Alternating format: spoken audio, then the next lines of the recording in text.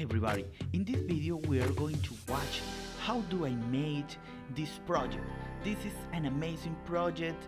It is something called POV project or persistent of vision project. You could make a lot of animations with this kind of project, and it is amazing. I hope that you enjoyed it and you could make it if you want.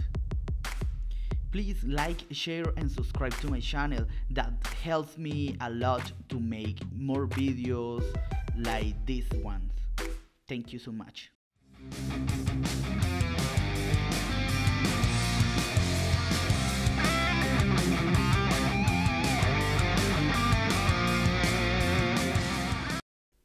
The main idea around this project is that our eyes has a limitation. They can't process a lot of information that is incoming, so they freeze the information that the eyes achieve.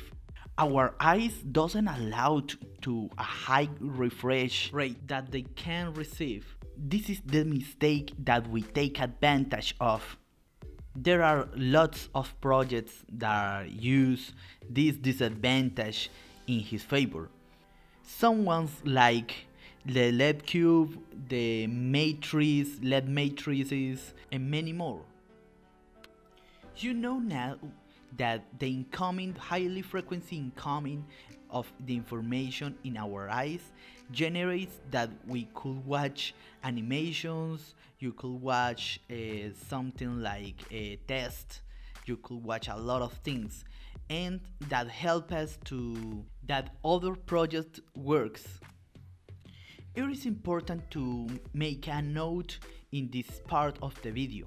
You could watch in some animations that you are watching in this video, there exists a flickering, something like flickers in the test that is rotating.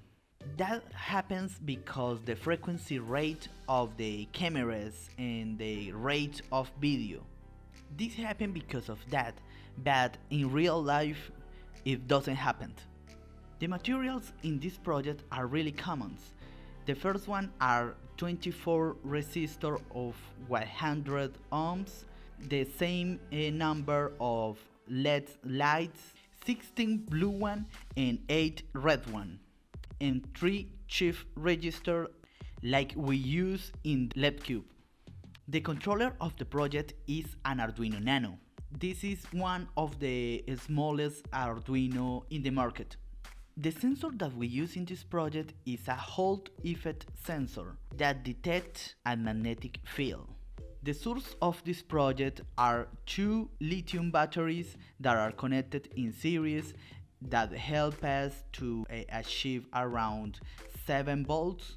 This voltage is needed because the shift register needs 5 volts. And that's it. Those are the materials that we need to build the rotating part. The other elements that generates the rotations, I use a brushless motor that are using quad cords, the ESC that is the controller of the brushless motor, and I use a receiver and a LiPo battery and a radio transmitter and receiver. Okay, let's talk about the connection of the electronics. The main pieces are the shift register that are connected in series. This connection allows to handle the 24 LED lights. I let this connection in the description below. You could watch right now that one register of those handle 8 lights. In the other hand, we have 2 LiPo batteries connected in series that help us to increase the voltage around to 7.2 volts, and that voltage are connected in the voltage input of the Arduino, and the Arduino regulates that voltage and generates 5 volts, and this voltage is used mainly by the shift register and the whole sensor. We have to take in count some connections between the Arduino and the chip registers. The first one is the data connection that is connected to the 11 pin of the Arduino. Other important connection is the 13 pin of the Arduino, that is the clock connection of the chip register. Finally, the pin 2 of the Arduino is the latch connection of the chip register. Those are the three main pins that have been connected to the pins of the chip registers. It is important to note that the output of one chip register is the input of the other one. This is the normal working of this kind of devices. And finally, the connection of the whole sensor.